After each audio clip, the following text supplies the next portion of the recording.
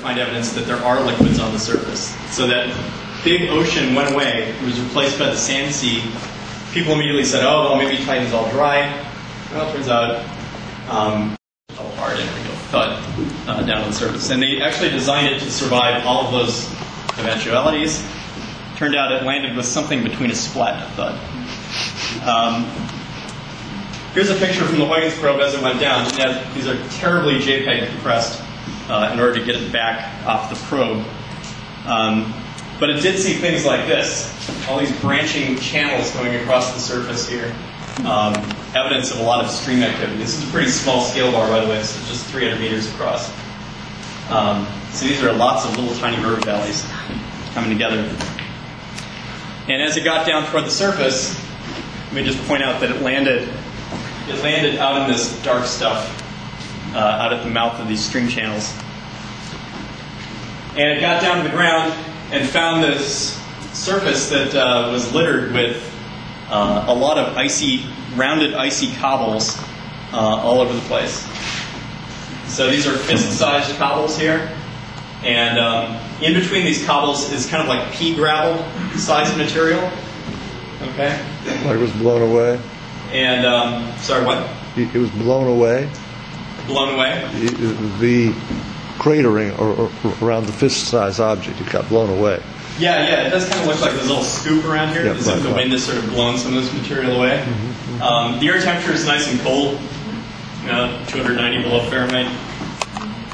And the consistency of the surface, they actually had a little probe that sort of measured how hard the probe hit as it went down. I'll stick with the atmosphere on that one. Yeah. And the closest consistency they could come up with is that the surface is kind of like creme brulee. So it had this like little crust and then it was soft underneath. How thick is the atmosphere of that one?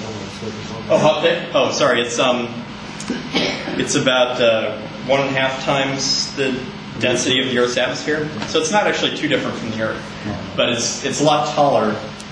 Since the gravity's lower, you need a lot more mass to get that much pressure down to the bottom of the atmosphere.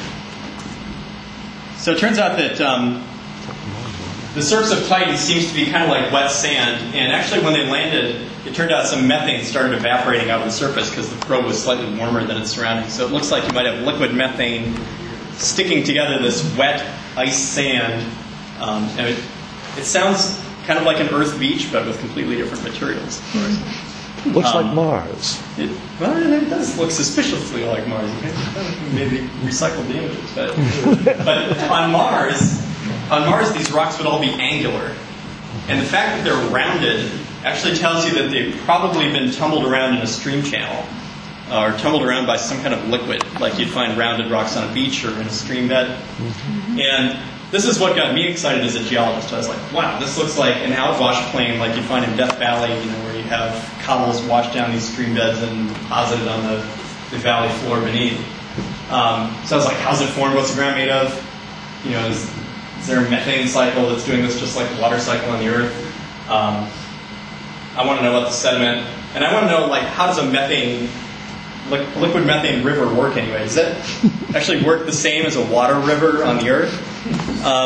So that was a question that I got interested in and started investigating these rivers on Titan. Here's just a couple more pictures of these branching stream channels going everywhere across the surface.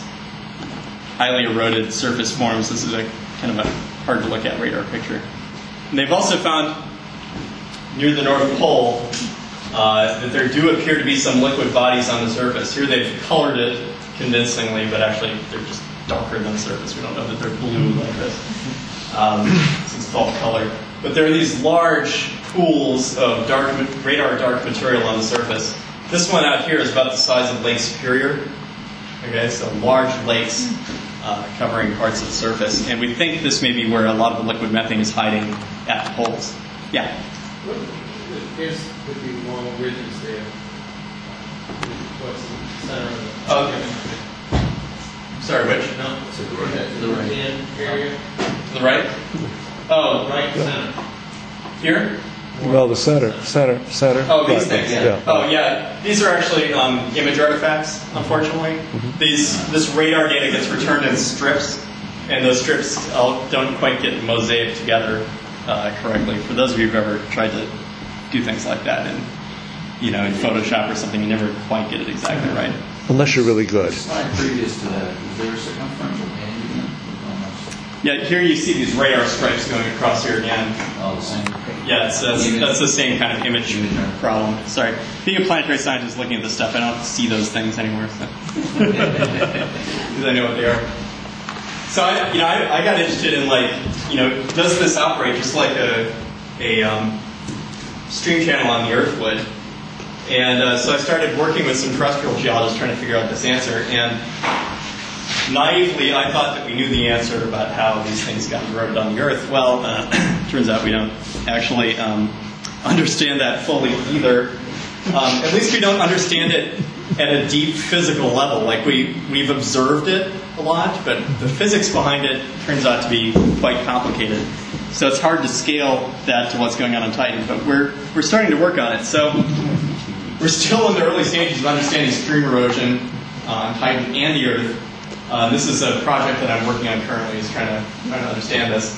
And we sort of feel like my son here, just what the heck is going on? This is causing all this going on this Earth. But the reason that what drives me forward as a planetary scientist, and the reason that I get excited is that we're contemplating this familiar process. Streams, we see them every day.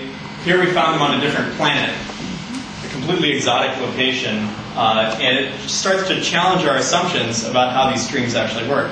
And it's gotten some of these people who study streams on the Earth, they've done that their whole career. They've started getting really excited again because suddenly they have a different example of a stream using completely different materials, and it challenges their basic assumptions that the liquid has to be water, or that it has to be running over rock.